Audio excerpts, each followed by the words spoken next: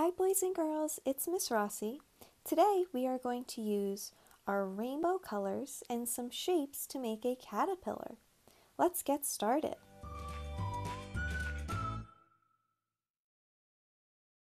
What you will be needing today is a piece of paper, something to color with. I'm going to use markers and crayons today, and something to draw your picture with. I'm going to use a pencil and I have an eraser. Today we are going to draw a caterpillar. I'm going to turn my paper so it is long, going horizontally from left to right, so I have more space to make my caterpillar nice and long. I'm going to get started drawing with my pencil, and we're going to make our caterpillar out of circles today. So I am going to draw 7 circles on my paper to make my caterpillar's body. So I'm going to start with 1 circle. Then I'm going to add another circle. I want my circles touching so that my caterpillar's body is touching. I'm going to curve my caterpillar's body so it's going up in the air. So I am just moving my circles up towards the top of my paper.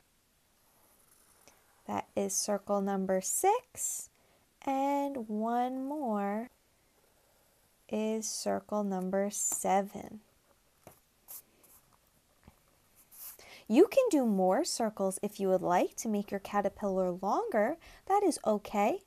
I'm going to stick with 7, so I have a head and 6 more circles left to do my colors of the rainbow. On my caterpillar's head, I'm going to add a nice big eye with an eyeball by drawing 2 more circles. And I'm going to give my caterpillar a nice smile. My caterpillar today is going to be walking along a branch, so I'm going to do a straight line going across my paper, and then another straight line going back. If you want any more branches coming off of your first branch, you can just draw those by doing 2 more straight lines going in any direction. I might draw 2 coming over there. Now we can add more details in our background. If you want any leaves coming off of your stick, you can draw those. I'm going to put a sun in the sky by doing part of a circle and some straight lines. But you can decorate your background however you would like. I'm going to leave my picture this way. I like the way that it looks.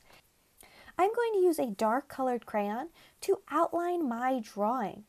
That means I'm just going to go over the top of my pencil lines with my black crayon to trace over them so they are easier for me to see. You can use a marker to do this, or you can use a nice dark colored crayon like I'm using. We just want to make it easier to see what we just drew with our pencil.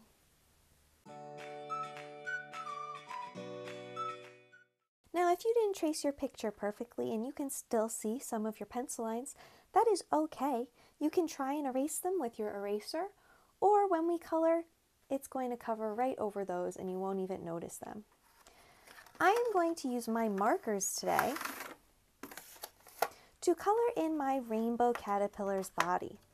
So I'm going to start with my red marker because red is our first color of the rainbow. With my red marker, I'm going to color in the first circle of my caterpillar's body. So this isn't the head, it's the one next to my head. And I'm going to color that in red. You don't have to use markers for this. You can use crayons or colored pencils or whatever you have to color your picture in. My next color in the rainbow is orange, so I'm going to take my orange marker and fill in my next circle with orange.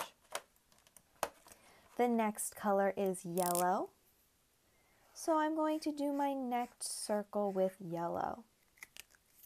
I'm being extra careful as I'm coloring to make sure that I'm coloring inside the lines as best as I can by going nice and slowly back and forth inside my circles. After yellow, we have green, so I'm going to do a nice dark green there. And then we have blue,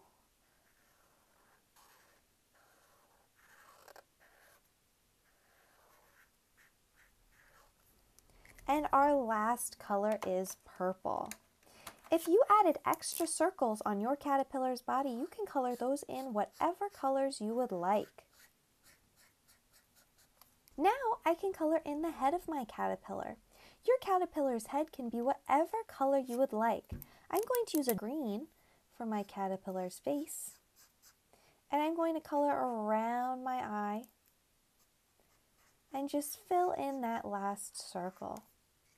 And now my caterpillar is all nicely colored in. And now for the rest of my picture, I'm going to color with some crayons since I have more color choices to do my stick, my sun, and my sky in the background. I'm going to take a brown crayon and color in my branch that my caterpillar is crawling on. And I'm just coloring nice and slowly back and forth and inside the lines as best as I can. I'm going to color my sun in yellow. Your picture does not have to look like mine. You can color your background in however you would like. I'm doing a nice sky blue background for my caterpillar so it looks like it is climbing up on a tree branch very high up in the sky. If you want to add clouds or birds or planes or rainbows or whatever you would like, you can add those in the background too.